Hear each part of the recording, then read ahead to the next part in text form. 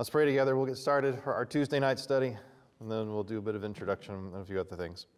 Father God, thank you that you brought us here this evening. It is good to be here in this place that we can meet together, we can pray together, that we can fellowship with one another, that we might encourage one another, that we might hear truth from your word, that we might be equipped to deal with the things in life that come to us, that come against us, that you send to us. All of it for our good is what your word tells us. But in many things, and at many times, what we experience in a particular moment doesn't feel like it's good. This life is fraught with a lot of sorrow that exists in this world because of sin. Even though we, your people, who are saved by your grace, are tremendously blessed. Still being in this world, we do deal with sorrow ourselves. And your word is not silent. It tells us how to deal with these things and gives us great hope as we do so. I pray this evening that we would truly hope in you, as your word tells us we must, and that we would grow to be all the more the family of God, having heard this. Not that we weren't already, but that our desire would be to minister to one another in times of grief and sorrow. Encouraged because of what your word tells us. Pray these things in Jesus' name. Amen. Well, I imagine up until possibly a few hours ago, you may have been prepared to come here this evening and hear a biblical theological exposition of part of the Baptist Catechism or the 1689 London Baptist Confession of Faith. But I'm not doing that. I'm going to leave that to Brandon. He is more than capable of doing so, and I'm sure that's part of his lesson plan. And given some circumstances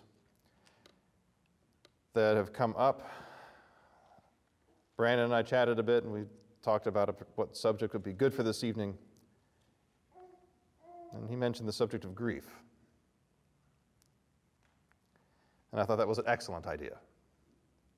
Not because it's a very happy subject, by definition it's not. And it's not something that is popular at all, certainly not in this society. Generally speaking, people in the United States, probably the West in general, but certainly in the United States, don't like to talk about grief because we don't like to talk about the issue of death. But the scriptures are not silent about this, not in the least. And I think it is to our detriment, very much so, that we have failed to address this topic more than we do, not just from a pulpit, but in conversation with one another.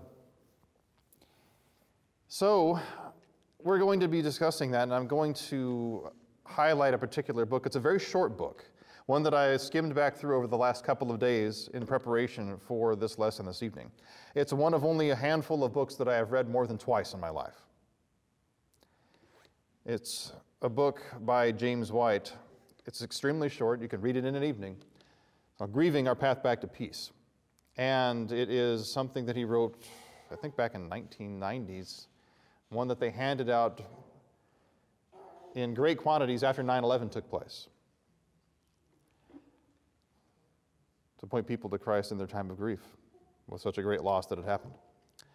So I'm going to start by reading through a small excerpt from this book, give some personal examples, go into the Word of God, because in it we truly do have truth, we have understanding, we have help for dealing with times of grief, which we all will experience. To some degree, we've already experienced it, everyone in this room, I'm sure. And the more gray you get in your hair, the more you're going to experience it. It's a fact of life. Death is around us, and there's a temptation. I know I certainly felt it when I was younger, when I was in my teens, even in my 20s. Generally speaking, with a few exceptions, one of which I'll talk about this evening. You're young and you're living your life and you have a great portion of your life in front of you.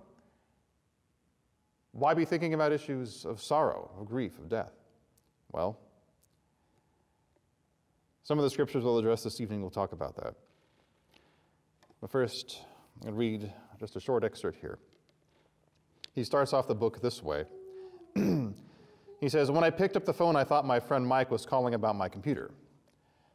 He had kept me sane during the preceding weeks when I was going through upgrade trauma, and I thought he was calling about the next item we needed to replace. I was wrong. Jim, he said, his voice strangely thin. I lost my granddaughter last night. She's gone.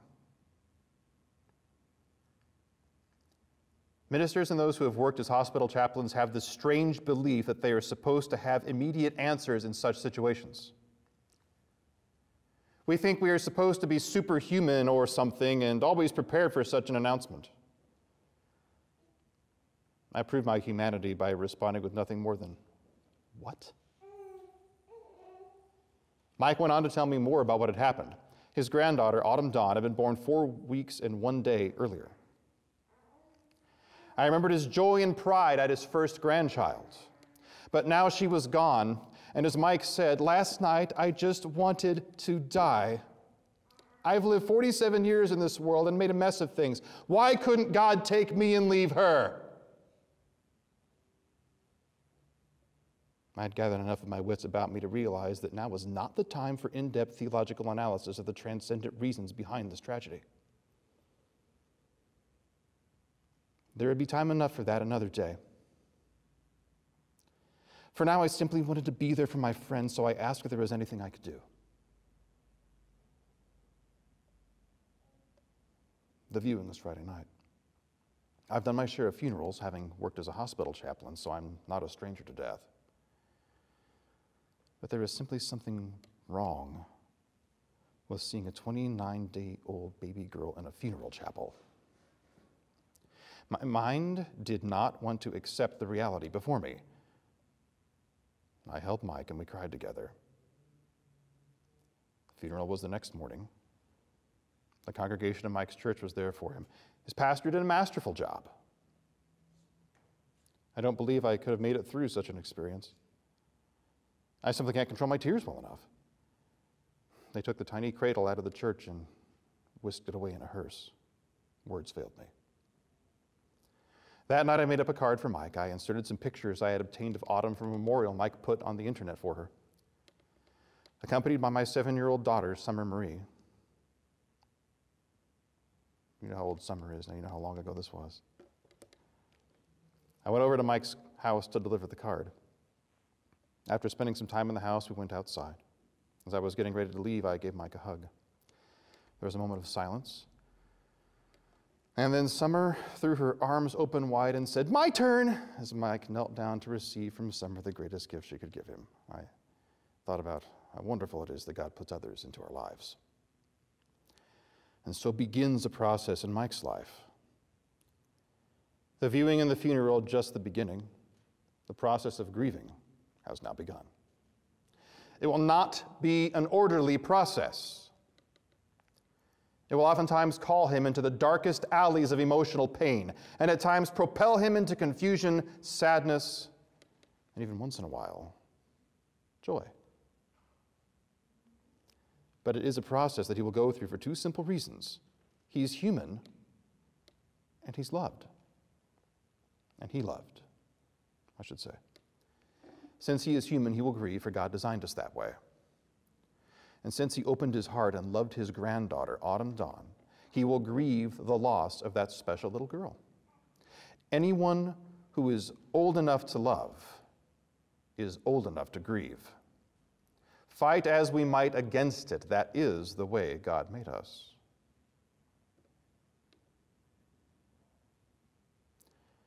My friend Mike enters into grief as a Christian. There's no promise in Scripture that says the believer will be spared these kinds of tragedies, none at all. The promise is that God will be with those who mourn, not that he will keep them from such things.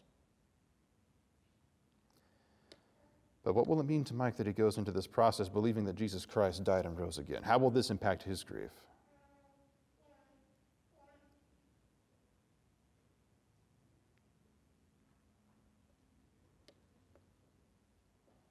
Sadly, some Christians think they should not grieve. My loved one's in a better place, so why should I grieve? Yes. Your loved one may well be in a better place, but you've lost an important part of your life. and that causes mourning and grief. We miss that person and the love we shared. Being a Christian does not remove your human feelings from you. You'll grieve that loss just like every other human being. That was the first few pages of that book that I mentioned to you.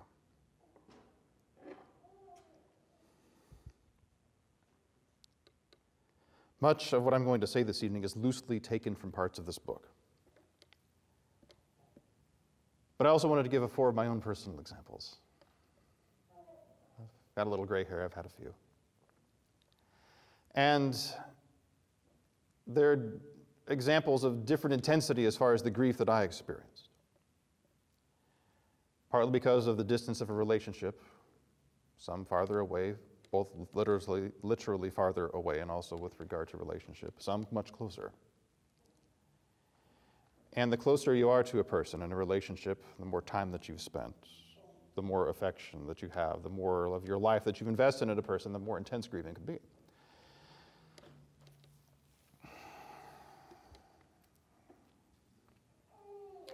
"2020 was a difficult year for all of us.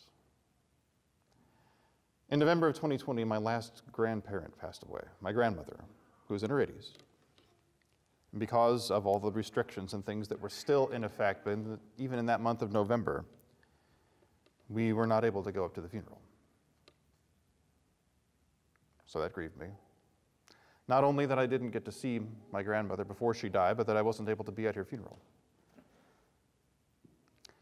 As I said, she was the last one. I have no more living grandparents.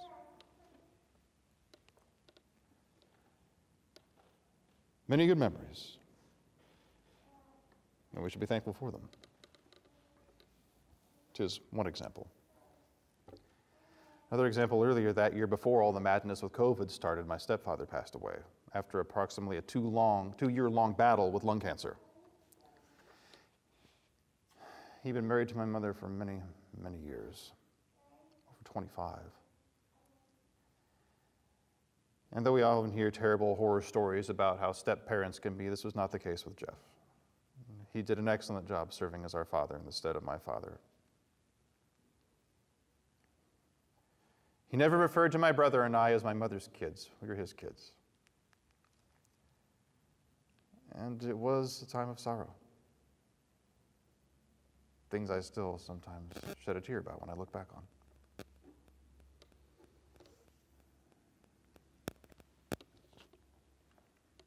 This was something that was said, a different situation, something that was said when I was in the ordination council, getting several questions asked of me in the area of practical theology.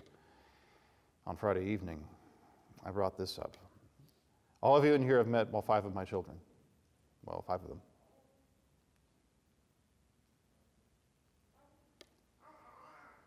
If you have figured out the ages of our kids, Rose is 20. Brooke wasn't feeling very good. She's not here. She's 18. Benjamin turned 16 on Saturday. Happy birthday, Ben. Joshua will be 12 next month. Josiah just turned 10. Notice something missing?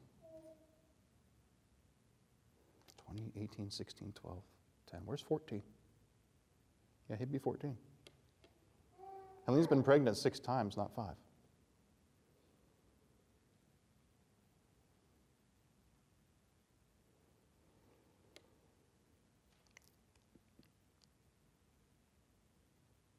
Two months after Helene and I were married, this will be the last example. I can still count to 4. But 2 months after Helene and I were married, I had just returned back, it was February, just returned back from what was called a ministerial education day with Southwest Baptist University. People who were in the pastoral ministries program would frequently be volunteered to go preach at a local church and several churches in the area, which was a very wide area, very rural in that particular section of the state, but we would go and we would fill the pulpit and they would grade us on content and delivery and that sort of thing as part of an analysis and helps for us to be able to get our ministerial degrees. And I just got back from one of those after Sunday, and Helene and I were talking, and I was excited having come back, and then the phone rang.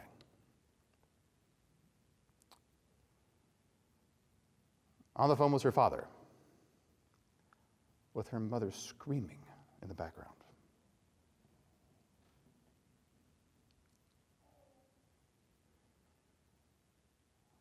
And he simply said, nope, John blew his brains out. John was my wife's brother.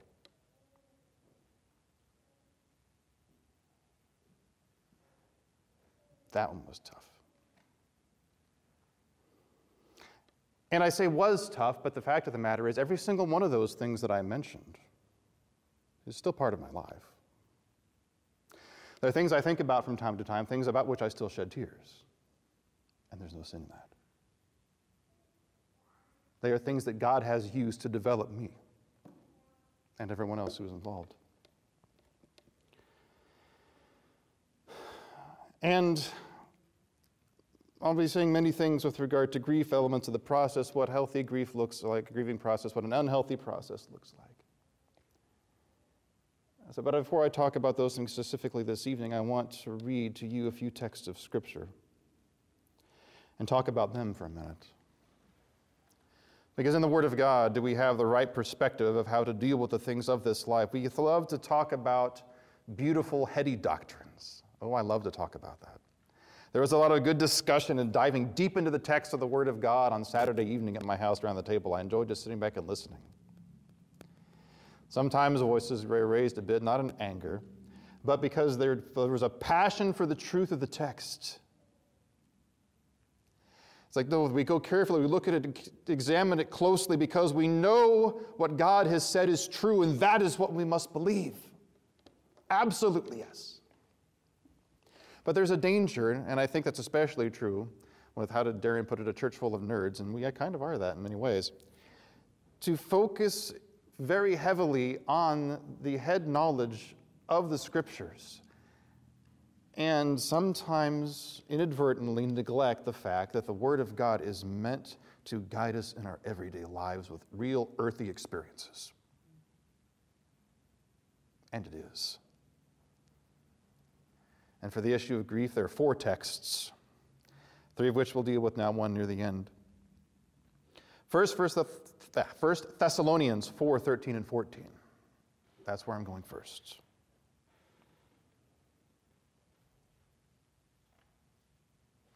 I can't even say it tonight. 1 Thessalonians, a little after is probably good as a bit of a little relief on such a heavy topic, so that's fine. But 1 Thessalonians, there I said it, chapter 4, verses 13 and 14. Paul writes, I'm reading from the New American Standard Version, it says, "But we do not want you to be uninformed, brethren, about those who are asleep." We all know what it means when he says asleep. That's simply a euphemism for death. So he's saying, we do not want you to be uninformed, brethren, about those who have died, so that you will not grieve as the rest who have no hope. For if we believe that Jesus died and rose again, even so God will bring with him those who've fallen asleep in Jesus.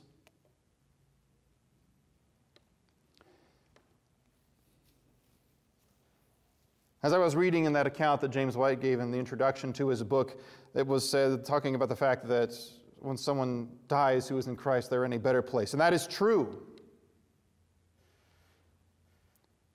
We still grieve, though. It follows from this, by the way, with the instruction that Paul gives here and elsewhere, grieving is normal.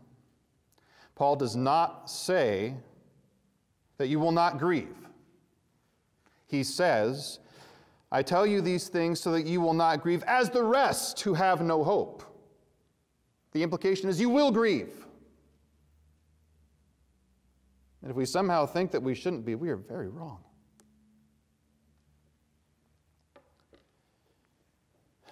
By the way, the emotions that are associated with it are normal too. The pain, the sorrow, sometimes even guilt and anger, confusion. These are things that are common to man. And they are part of a grieving process. You are not strange for feeling it, and perhaps even better said, more importantly said, you're not alone in feeling it.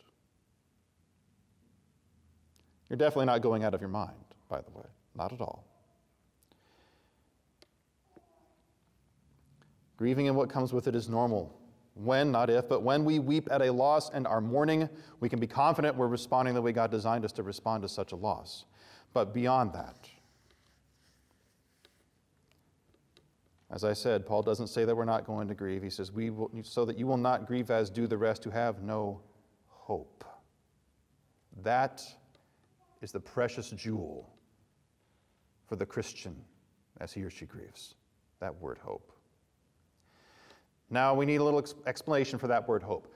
When Paul says hope, he does not mean what people in the United States say when they say they hope for something. When we typically use the word hope, it's an example of wishful thinking. I hope it doesn't rain tomorrow because I'd like to mow my lawn. I hope I get a good review at work in this upcoming review session because I'd really like to get a raise. I hope the Major League Baseball Association can get everything worked out so that there's a baseball season this year. Or any number of things. That's an example of what? Wishful thinking. Something we'd like to have happen, but we have no certainty that it will. That's not biblical hope. When Paul says that we have hope, he illustrates what he means by that in the next sentence. For if we believe that Jesus died and rose again, even so God will bring with him those who have fallen asleep in Jesus. Not maybe. Not, oh, there's a good possibility that we will be with them in eternity, or that we'll have our tears wiped away, or that some good will come out of this. Nothing like that at all. This is a guaranteed surety. This will take place. We have this hope, and it does not disappoint, as Paul says in Romans 5. Why? Because it is given by the promise of God himself. It is a certainty, a confidence. You can take it to the bank, it's genuine. No wishful thinking here. That's why that when we grieve, we don't grieve as the world does. They do not have this hope. We do. And it is a promise from God himself. A text that Brandon referenced briefly on Sunday afternoon from 2 Corinthians chapter 1, verses 3 through 5.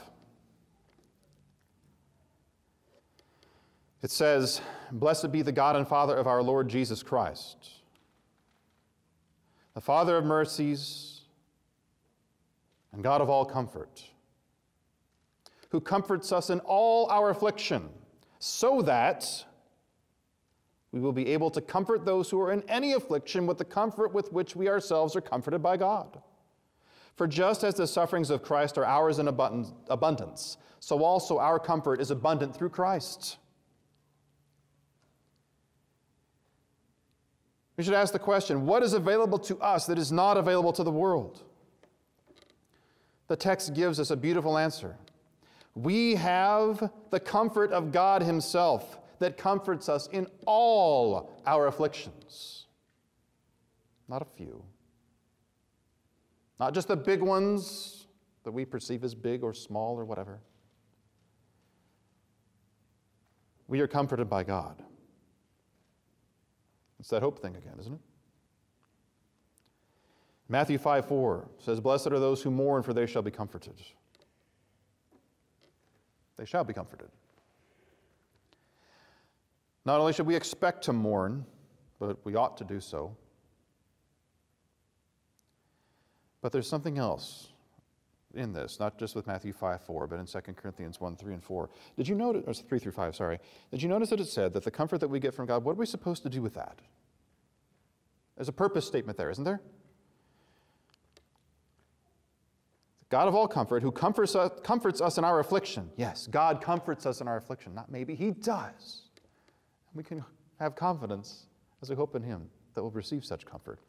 But what are we supposed to do once we have been comforted, that comfort we've received? We don't just keep it all to ourselves. No. So that we will be able to comfort those who are in any affliction with the comfort with which we ourselves are comforted by God. When God has comforted us and he has brought us through struggles, trials, all sorts of grievings. When we have brothers and sisters, in our church especially, who are in great sorrow because of loss, we can help comfort them. In fact, that's part of the purpose, isn't it? That God has comforted us because we can comfort each other. Mourning is not something we're supposed to go through by ourselves. It's something to be done in community with the fellowship of Christ in His church. That must be an application of this text. Part of the purpose for God's comfort on us is that we might be able to comfort others. Grief is not meant to be handled alone. But it is our tendency to think we can handle it alone because we don't want to bother somebody else. That's one reason.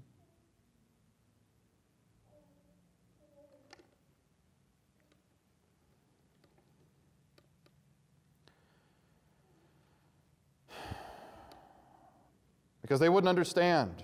Not entirely, but it's not an excuse.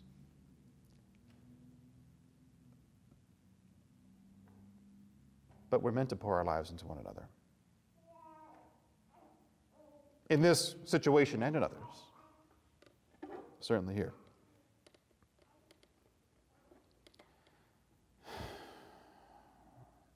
We need rebuked of our tendency to think we can handle it alone. We simply cannot. No matter how tough you think you may be. You're not strong enough. You weren't meant to be. But our God is strong enough. And through the means that He has established, that strength is also present. In this case, the people of God together. As I mentioned before, this is not a popular teaching in our society, the teaching on death itself, the fact that we do die. We don't like talking about death. We don't like dealing with the fact of our own mortality. But by the way, 10 out of 10 die, unless your name is Elijah or Enoch. Right? None of those in here, you're going to die. Well, Jesus died too. I mean, there's the resurrection and all that, but yes, but He still died. You're going to die. Yeah, Lazarus died twice. What a bum deal. But in any case, you will. All of us will. And this is something that was much better understood in previous eras. Long before modern medicine. Most of the modern medicine that we take for granted, like being able to go to your medicine cabinet and get a couple of ibuprofen for a headache, that didn't exist 100 years ago. I mean, they had some crude aspirin, I think, back as far as part of the Civil War. But prior to that, there wasn't anything. Pain relievers? What? Antibiotics? They started with penicillin and bread mold. We have all kinds of things these days. And it's something that I'm reminded of from time to time back in the Reformation era. They understood grief in those days. With the bubonic plague, literally half of Europe died. In those days, a married couple, the wife, the mother, would probably have to give birth to about 10 children to have one of them survive to adulthood. They understood grief, they understood death much better than we. But the reality is, even in an era of medicine and rare things like childhood mortality, we will face death, that of ourselves and that of others. It will happen. So we need to be able to deal with it. And when it happens, all kinds of questions come up, such as the question, how long am I going to grieve? How long is this going to last? Because it's not really an enjoyable experience, I assure you. Well, part of the answer to the question, how long you're going to grieve, is this. You never get over it completely. You become functional again. You grow through it.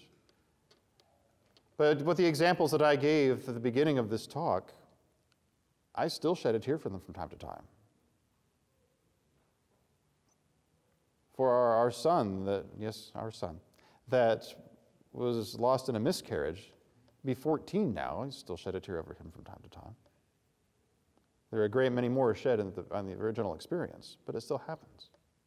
And that's okay. Because it's been said that time heals all wounds, and as long as you grieve properly, that is a true statement, but scars do get left behind. And you still notice them every now and then. Another quote from the book, it says, you may well shed a tear 20 years from now on an anniversary or a birthday, and there isn't anything wrong with that. One does not seek to escape grief. Remember that. One does not seek to escape grief, but to embrace it, work through it, allow it to heal the hurt, so that we can move on with our lives in full light and recognition of what has happened and how God changed our lives as a result. Doesn't really answer the question that I posed earlier. Well, how long then? How much time is this going to take? Well, it varies. There isn't a set amount in this. Every one of us is different. No situation is identical. There are similar categories, but no situation is identical. So what does proper grieving look like? This is important. And I'm going to touch on a few things here, but again, I strongly recommend the book. You can read it in an evening. I've read it 3 times now. Extremely helpful. First of all, grieving is not linear. That means there are various stages of grief, but it's not a pre-programmed set. Right now I'm going to be experiencing shock, and next tomorrow I'm going to have anger, and then I'm going to have frustration, maybe a little bit of depression, then either acceptance, which is the good side, or bitterness, which is the bad side. It doesn't quite work like that.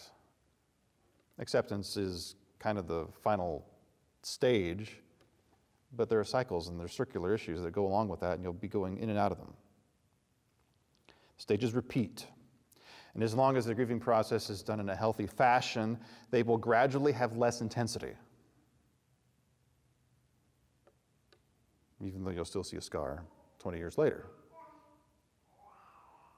But you won't be crippled and unable to function. The ultimate difference in this, with regard to whether or not we have been grieving in a healthy manner, is between the categories of denial and acceptance. Denial and acceptance of the loss. Can't believe this happened. This really didn't happen.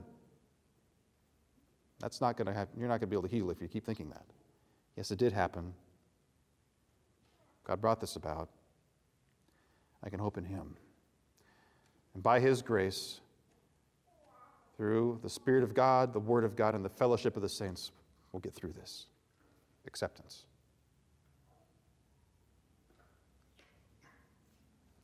So there's both denial and acceptance of the loss itself. There's denial and acceptance of the need to grieve. When something like this, especially a terrible loss, one that is sudden and unexpected, there will very frequently, sometimes just out of nowhere, the need to cry about it will happen. Doesn't matter if you're a man or a woman. Women tend to cry more, but men cry about things too. There is an appropriate time to do so. You're like, why am I crying? And you can answer that question in one of 2 different ways. No, I'm not going to do this. I'm not going to deal with it. This is stupid. Or, I guess I needed to grieve right now. And you can thank God for the memories and for the blessing that happened in the life of the one who is now gone. Denial, acceptance. You also need to accept the category of the new normal. I know that's been thrown around a lot with COVID stuff, and I'm not talking about that. I'm talking about the reality that when someone is gone, especially if that someone were very close to you and part of your life on a day-to-day basis, when that person is gone, there's a new normal. My mother has been learning this over the last couple of years. Her husband of 25 years, gone. You don't wake up next to him anymore. You don't pour his coffee anymore. You don't have the ability to pick up your phone and give him a call when something amazing happens when you're out doing something, visiting friends at work, something at church, doesn't matter. You're going to think, I wanted to call him, but I can't do that because I'm not here. It takes a while because you had habits and part of your life formed around that person so very tightly. It takes adjustment. That's normal. And again, in those situations, you wanted to pick up the phone and call, but you can't. Or fill in the blank with whatever else may be crossing your mind. You could deny it. It's like, this is stupid. What is wrong with me? Why can't I get over this? Or you could accept it, Say, you know, it really was a blessed life with him or her in this way. Thank you, God. And maybe cry a little. Denial, acceptance. One leads to healing, the other to more frustration. And if you continue in denial, the bottom of that barrel is bitterness and despair. It turns into isolation, where you don't want to let anybody in if you happen to be around people, or withdraw and avoid people altogether. But remember what we talked about already from 2 Corinthians chapter 1, Matthew chapter 5. In order to have a proper grieving process, what do you need? You need the people of God around you, talking to you, working through this, weeping with you. Mourn with those who mourn, Jesus said. And he wouldn't have had to command us if it were something that we did automatically, rightly every time.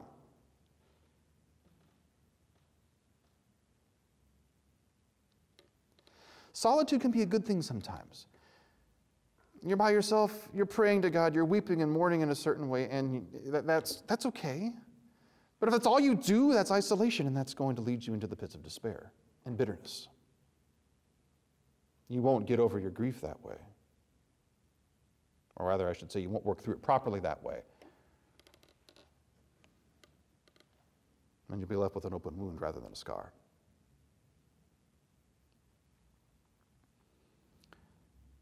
But what is the opposite of despair? The opposite of despair is hope. Biblical hope. Talked about it already. Memorize those verses from 1 Thessalonians 4. You'll need them. We don't mourn. We don't grieve like the world, but as those who do not have hope. Why? Because we have hope. But it doesn't feel like it right now. You know, my feelings have been messed up plenty of times, and so have yours. The truth of God's word will carry us when our feelings don't line up with it. It's like, I don't feel like it, but Lord God, you said I have hope. I'm going to hope and trust in you in this right now.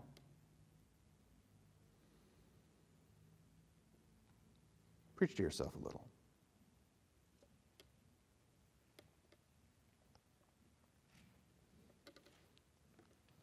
A bit of a warning on this too. Despair is easier the closer we were to the person, the more the person was part of our life on a regular basis. It's also easier the more shock there is. Brother and sister are traveling back. They're both 16 years old. He's driving. She's in the passenger seat. Car accident. She's killed, and he's in the hospital for a week. Wakes up, and his sister's gone. Did I mention that they were fraternal twins? Hypothetical situation, but you can see it happening. That's going to mess with him. Survivor's guilt, that too.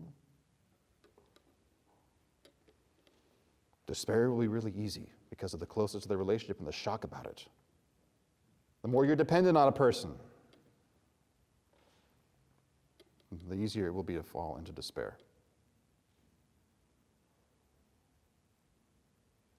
We need to be honest with ourselves as we work through these things. Honest that we can't avoid the grief. Honest that there really is loss. Honest the fact that there's a new normal. Honest about the fact that we need help. There's no shame or sin in that at all. God made us in the church to be interdependent and things like this. He really did.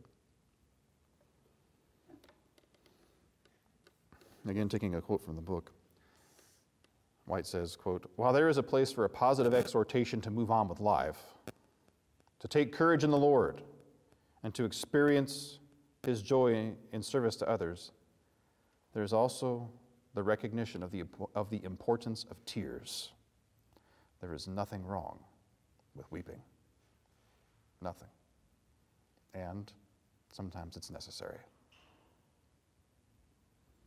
Oh, by the way, be ready for holidays. It will be different. You need to prepare yourself for that.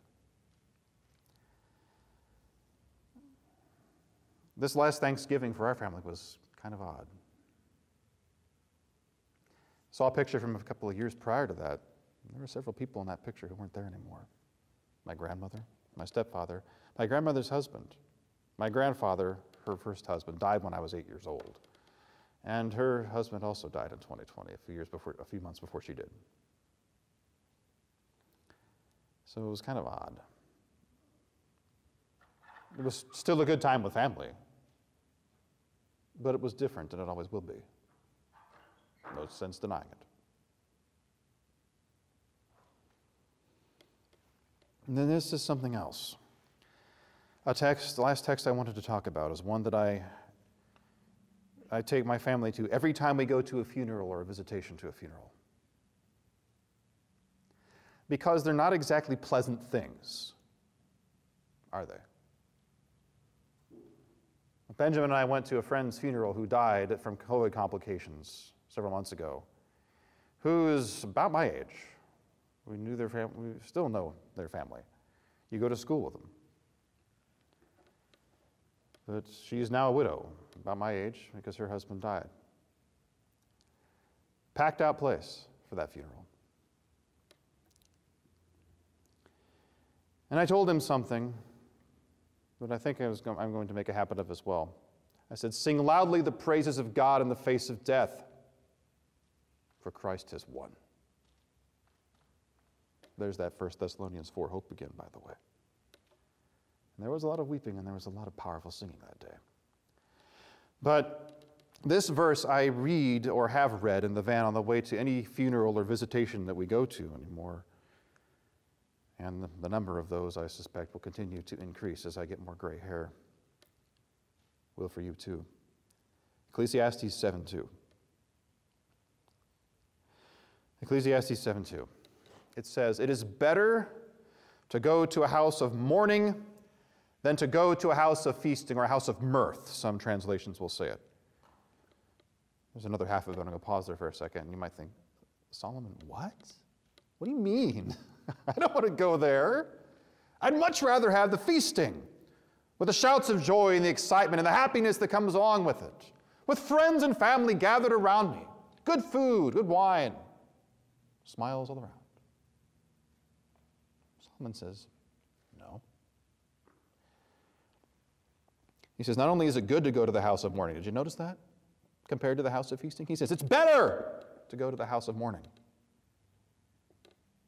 than to go to the house of feasting. How could it be better? Why? He tells us. Because that is the end of every man, and the living takes it to heart.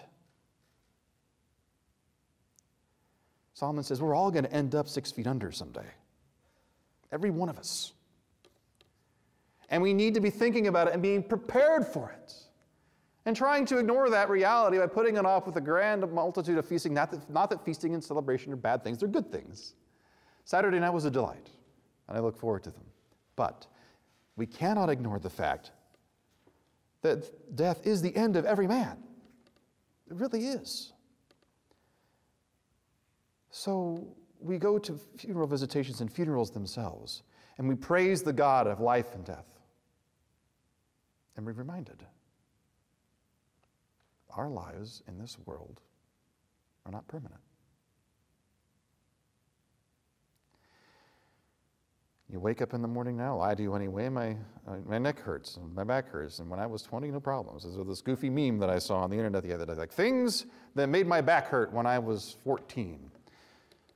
Falling off my bike, running said bike into a tree, slipping off a skateboard, smacking against the ground.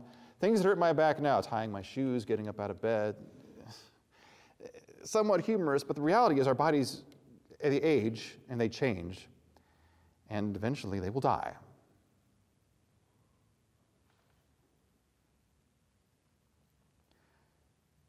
But we have hope in the one who holds the keys to life and death. Jesus the Christ, God over all, forever praised, who went before us. Brandon said it somewhat jokingly earlier, talking about Jesus, but he's not dead. No, he rose from the dead. He was resurrected, the firstborn from the dead. And we too will be like him because of God's grace toward us. That's why we grieve with hope. But we grieve. But when you grieve, look around you. You have one another. Don't be tempted to think you don't, and then hold it in. Because you do. And the comfort God has given us is meant to be used to comfort one another.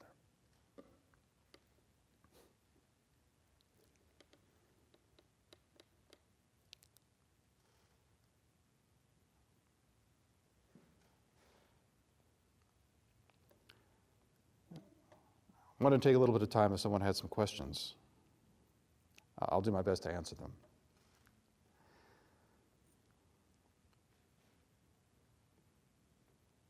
Does anyone have a question? Alicia. Do you know if that book by James White is still purchasable? It's on Kindle. I think it's like, $5 maybe? The one I've had for several years. I haven't looked recently, but it's not expensive at all. Yeah, they're on Amazon. On Amazon? Definitely yes. There's also another really good book that I read when I was going through my Lyme disease stuff, like when I was at its worst, called Remember Death by Matt McCullough. And it's really good. And he basically, his thesis is if we don't understand death, then we don't understand the gospel. Pretty good. Understanding Death by Matt McCullough. All right. Remember Death. Remember Death by Matt McCullough. Okay, Remember Death by Matt McCullough. Sitting for the recording. That way we can make sure we have it on record. So, Grieving Our Path Back to Peace, James White. Remember Death, Matt McCullough. And I shall not die but live, and I'm not sure who the author is, but it's a Banner of Truth book, and he wrote devotionals every single day after he got diagnosed with incurable brain cancer that was eating him away. And he actually, I think he was either the president or the vice president of Banner of Truth. Oh, wow. One more time with the title. I shall not die but live. I Shall Not Die But Live, written by the former president of Banner of Truth. Douglas Taylor. Douglas Taylor. All right. I Shall Not Die But Live by Douglas Taylor. So we have it in the recording anyway to go back and check later for anyone who will listen to this. Those 3 books, highly recommended. I don't know how directly it relates, but God's Way of Peace by Horatius Bonner might be really cool. God's Way of Peace by Horatius Bonner. Excellent. A couple other things I just wanted to mention also, maybe some extra text to read when you are in a time of mourning. Those that I mentioned, read Romans 8, especially verses 28 to 30. Read Job, the whole book, especially the first 2 chapters and the last 6. Read the Psalms. Oh, the grief expressed in the Psalms, and the great hope expressed in the Psalms right alongside it. They're made for times such as that.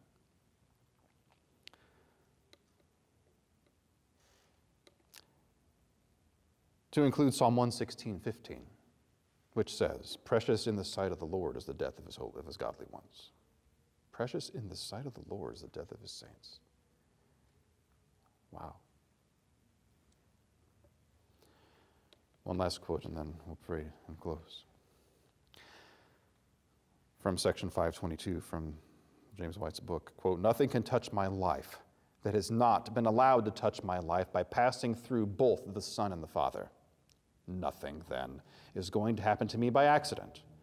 Nothing that is outside of my loving Father's control. He who spoke the worlds into existence exercises the same power in keeping me safe in his love."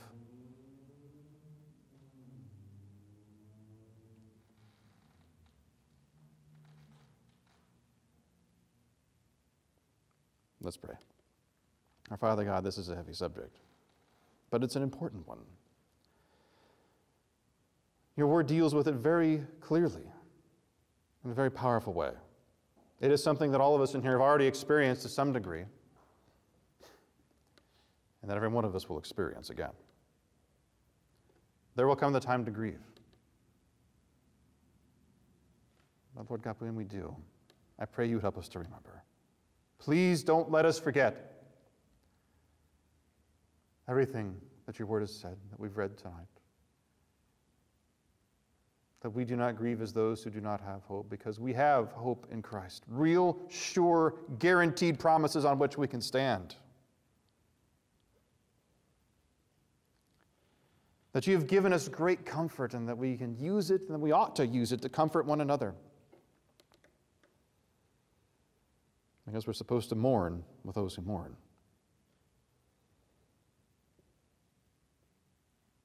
And that even when one of us dies, who's in you, and is a precious thing in your sight. There's a lot of mystery with that. But may that point us back to the reality again that yes, we have hope, and our God is doing good to us, even in times of great sorrow. For the judge of all the earth will do right. Pray these things in Jesus' name. Amen.